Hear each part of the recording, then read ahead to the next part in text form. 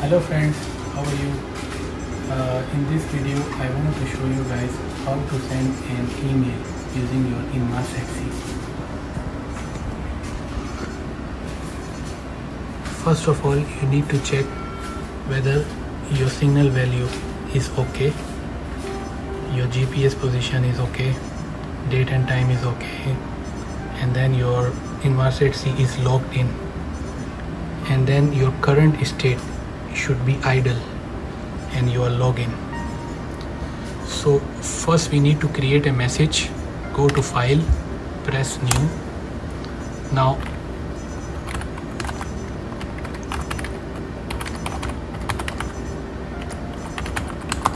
type your message.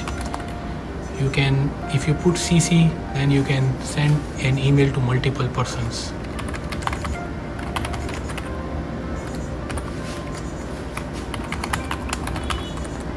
Subject test email.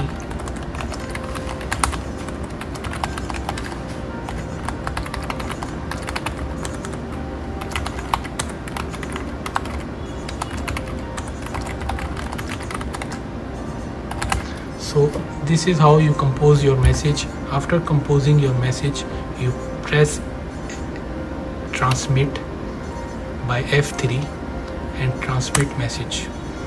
Now in the message, change the destination type from email to special. Then the destination should be 28. The next thing is to select the LES ID. Choose status global, then code should be IA5 and press transmit. Now when you press transmit, you will see that the message is in queue. So you can just press escape button and come out of it, and here you can close the message. I don't want to save this message in my system, so I just say no. Now if you look at it, you will see the current state from idle, it is now changing to sending. It will take some 5 minutes to send the email, and if you press F5 you can see the reports, sorry, not F5, you go to logs, sent message logs.